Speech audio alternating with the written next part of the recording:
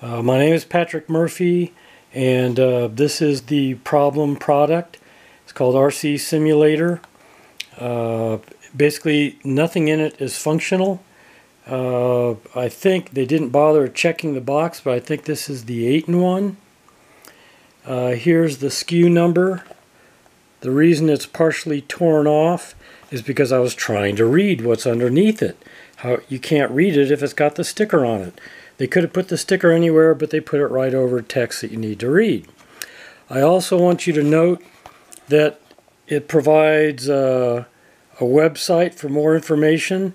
I went there, and the website won't load.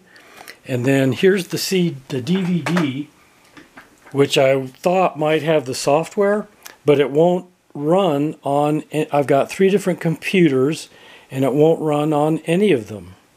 And then it too has a website, 2 websites. One of them's the same as the one on the box and a different one.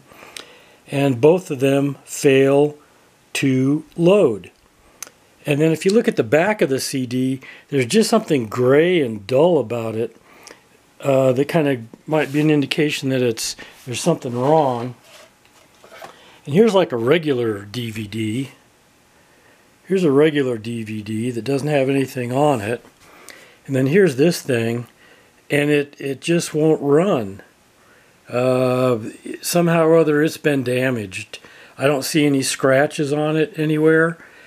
But there's just like a gray haze in it that's wrong.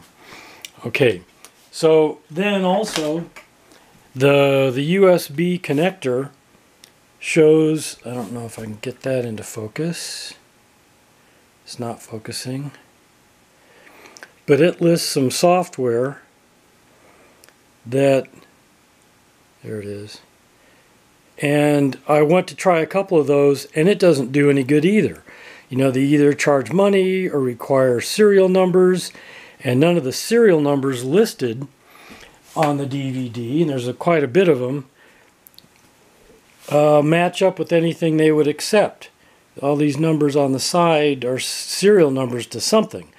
Note that there was no instruction at all for this. So, let me zoom in on the computer screen now. And this was going to the feiyingmodel.com, and it says this site can't be reached. So that website fails. And then I went to the RC Hobby page, and then it says it's not a valid site, something about China didn't file the correct something or other. So basically what I have is nothing. None of this stuff will run.